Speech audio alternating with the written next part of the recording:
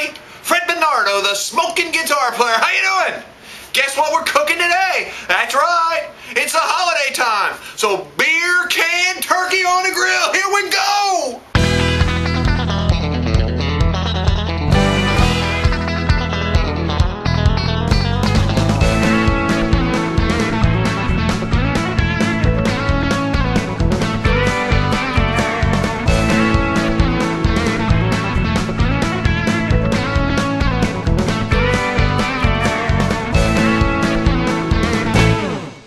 Okay folks, so today we're going to cook some beer can turkey, that's right.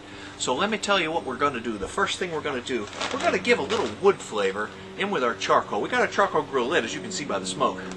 I want a little more wood flavor in there, but just a little bit. So I'm going to use these pecan barbecue smoking chips. Pecan wood is a really nice light wood I've found. I use it to smoke cheese, and sometimes on poultry like turkey it's a little nice. I don't want too much. I'm going to put a light load of them in there, and they'll give a little bit of a smoky flavor to my beer can chicken, which is going to go perfect with my beer theme. We're going to put it in this turkey stand. Then we're going to put the turkey over top. But first, we got to get rid of some of this here beer. Now, normally, I just add this to my daily intake. But we're going to do something special today. Normally we wet these wood chips. We're going to just soak them in beer. That does two purposes. It gets some of the beer out of our can, which we need a little room in there for steam. And also, oh yeah, you know they're going to really make it smell nice. So that's the first thing I'm going to do. I got all my stuff I need here. I got the beer can stand, sometimes referred to as a turcan stand for a beer can turkey. And I've got our deluxe oversized drip pan, which works really nice with this. You put the two of them together. Okay, and that's where the turkey's going to go. Now in there, I got myself, let me get myself some hand protection here. Always like to wear some gloves when I'm touching this meat. I got myself a nice 12-pound turkey. Now I took the stuff, all the insides out, the gizzards and things that was packed in there, and I rinsed it real good under the faucet inside the house. Okay, I'm letting him drip off real good. Put him over here for a second. We're going to pat him down. Then what we're going to do, we're going to rub him down really good with this here olive oil. Now we're going to really rub him. Now you can see the wings are folded back already in this bird, which is really a nice thing. This turkey farmer guy is really a good guy, man. He sells good stuff and he takes care of business. Now look at that beautiful breast. Now make sure you get the insides. Okay? Now while we're at it, we might as well tell you, since it's a beer, it's a summer theme, I'm doing a Cajun style. And to do that, I'm using the Dixieland Dust Tasty Licks Barbecue Creole Cajun Spices seasoning rub. Okay? And that looks like this here. Now we call it Dixieland Dust because Dixieland's the music in New Orleans. And there she blows. Now let me tell you, one thing you want to do, you've got your beer can there, you want to put some of this down into that. Oh, yeah. Oh, yeah, baby. Then we're going to start doing our turkey. The way you do this is, you certainly want to get the inside, okay? Put some down in there, and we're going to rub it around. Oh, yeah. Then we're going to get the bottom, under the armpits, the wing pits. Get it on here. Oh, you better believe it. Now, I'm not going to mess around here. I'm making a video. I got to go fast. Okay? That looks beautiful. Pat it down real good. Now, you got a lot on the inside. Make sure you get some in the neck cavity too. We did that. Oh yeah. That's a little clumpy today because it's humid. Put it on there liberally. That's right, liberally. You might even want to put some more on there after you get them up on here. Now here he goes, okay? Get our beer can with our seasoning right in it. We're going to get our drip pan ready. Let's get rid of that. Here she comes. And then what we do, we mount her right on there. Put that cavity right on there. Oh, you tell me that ain't nice. Okay, now we're set up and ready to go. We just put our wood chips in there that were infused in beer. We got our plate setter in there. And here goes our huge drip pan and our beautiful beer can turkey. Now, I'll tell you what.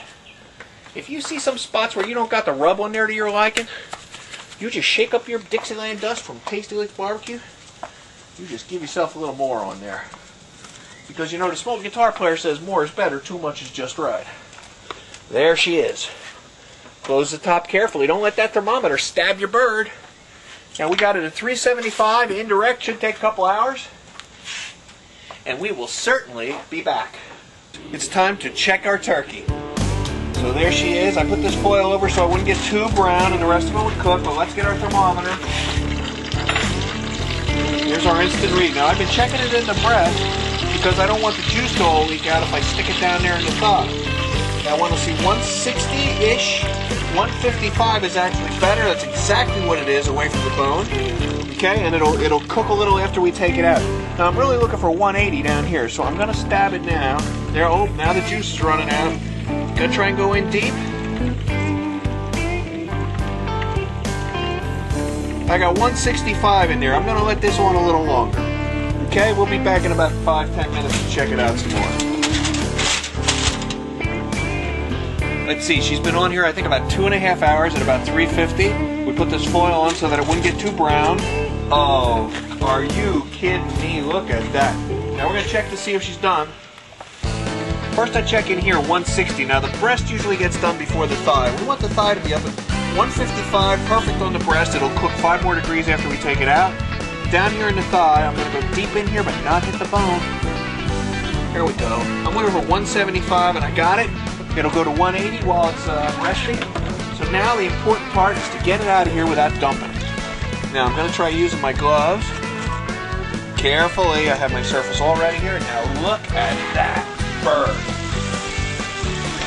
Are you kidding me? That is one Cajun bird, man. All prepped with the Cajun seasoning. That's Dixieland dust. And that's what we prep this baby with. And then we've got the Beercan inside with the England steaming the bird. Now at this point, you're going to let it rest and cover it, okay? But you have two options. You can dismount the bird, kind of remove it, pick it up, use your tongs and wiggle it up and get it up off of here and lay it in a platter and carve it, okay? That's one thing you could do. Or you could do what I like to do. I got all my guests sitting around the table. I'm going to take this bugger all sizzling just like it is now. I'm going to take it over there and I just plop it right in front of them. And then we just carve it right on the stand. We carve the breast meat off. As a matter of fact, I might take a little taste right now. Let's see what she tastes like. What do you say? Give it a little taste, right? That's right. Let's see how we do here. We're going to carve a piece right off of here.